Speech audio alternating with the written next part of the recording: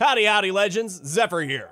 The team at ProGuides works really hard to provide you with unique and interesting content to take your game to the next level. They beefer away to find the latest tips, tricks, and useful information. However, what about the information that literally makes no difference to you whatsoever? Well, here it is. Useless facts about every Apex legend. But first, our question of the day. What is more useless in Apex? Trying to listen for footsteps, or trying to use a Phoenix kit when every team has a seer? Let us know in the comments section below. Ashe. Ashe is actually an expert in the Apex Legends meta. She astutely observes that Mirage's decoys are pitiful, which makes her knowledge at least around a Gold 4 standard. Pretty impressive for a robot. Bangalore. Bangalore relates to most Apex Legends players on a spiritual level, as she really hates iron sights. Clearly, Bangalore does not have the pay-to-win Battle Pass flatline skin, which makes her hatred of iron sights very understandable. Do you need help advancing to the next level in Apex? Tired of being stuck in the lower ranks? ProGuides has expert Apex Predator coaches on deck to advance your gameplay. They can help spot flaws, give you detailed knowledge, and direct you on how to best spend your time to take your Apex ability to the next level. ProGuides is your one-stop shop for all things Apex Legends, as well as high-quality coaches that are in-game tips, tricks, and guides suitable for any level of player. So, whatever your gameplay needs, we've got you covered. Why not sit down with an Apex Predator and get their input on your gameplay? You'll be climbing the ranks in no time. Check out the link in the description and let's go!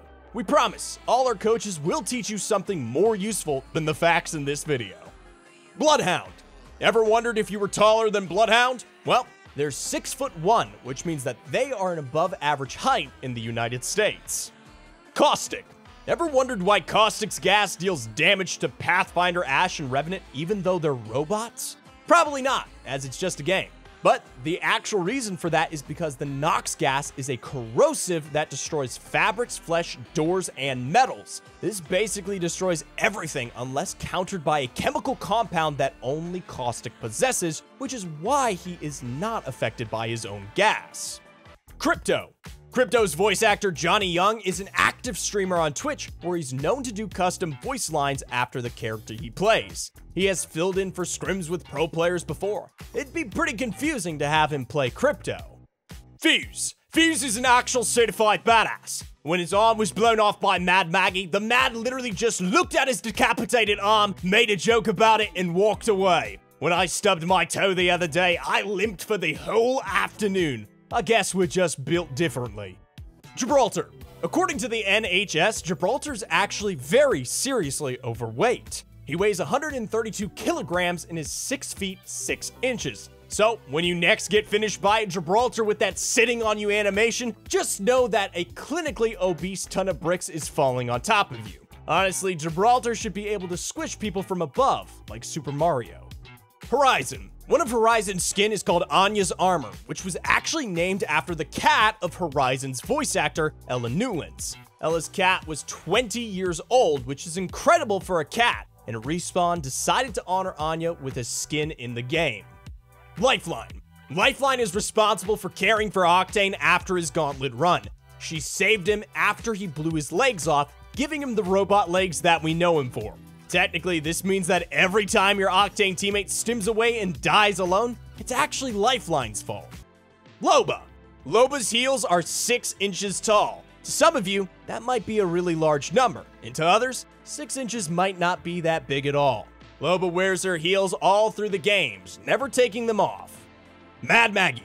Maggie's in the Apex games as a prisoner of the Syndicate, serving her life sentence fighting to the death after sabotaging Fuse's entrance into the games. During that time, she broke Apex history as she united the casual and pro player base in a shared hatred of her voice lines. She took over the announcer role in the games, and it was genuinely a painful experience for all involved. Mirage. Mirage has 3 abilities in Apex Legends. His tactical is called Psych Out, where he sends a holographic decoy out to confuse the enemy. The decoy replicates Mirage and has 45 HP. The pass is called Now You See Me, where Mirage goes invisible for 5 seconds. When down, he goes invisible when reviving. Use Respawn Beacon. His ultimate's called The Life of the Party, where it deploys a team of controllable decoys to distract enemies. Yeah, you get the picture. Newcastle. Newcastle's the only legend with a finisher that is exclusively used against a particular legend, that being Bangalore. This also makes Newcastle the only legend with 2 default finishers. This unique finisher is there because Newcastle is the brother of Bangalore, if you didn't know already. Octane. Octane is the most fan-led legend ever. Not only was his whole legend concept based on a Titanfall speedrunner, but his jump pad was changed thanks to feedback from the community. His pad only used to jump you into a high arc, but the idea for further slide jumps came from members of the Apex community and was implemented by the devs. Pathfinder.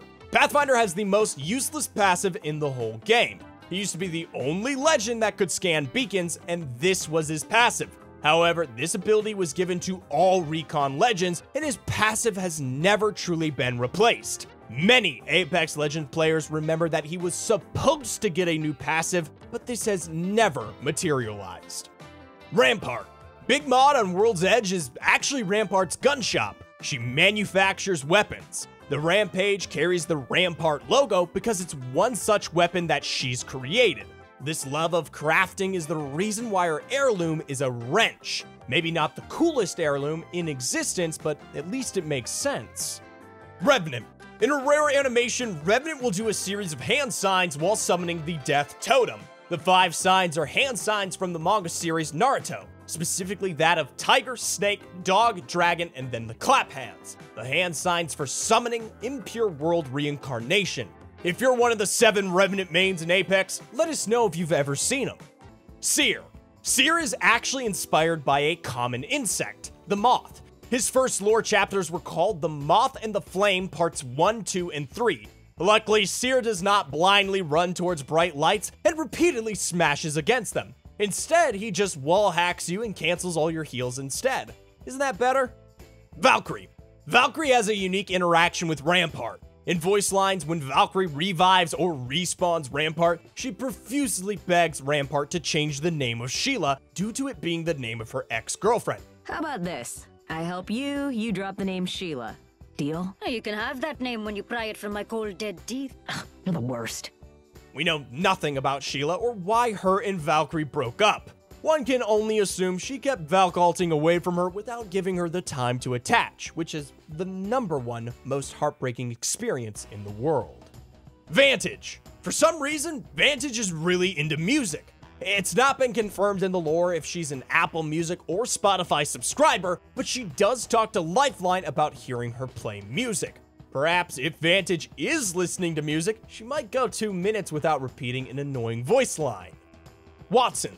Watson created the zone that surrounds you as any Apex game goes on. This means that if a Watson ever dies to zone, they're literally suffering at the hands of their own creation. Also, Watson can only place 20 Nessies at one time, which absolutely needs increasing to 30. Wraith. There was a time when Wraith was almost invincible. Her Marble Goddess skin released with a broken hitbox which was nowhere near the size of her player model. This meant that Wraith was almost impossible to kill. Before this bug was discovered and publicized, this must have been one of the most annoying and confusing things to ever happen in Apex history. Congratulations! You're now very well educated in a vast selection of completely pointless, useless, and all-around irrelevant facts about Apex Legends. We certainly hope that you'll sleep much better at night now that you are the bearer of such crucial and critical information. Thanks for joining us on this transformational journey of knowledge. Until next time.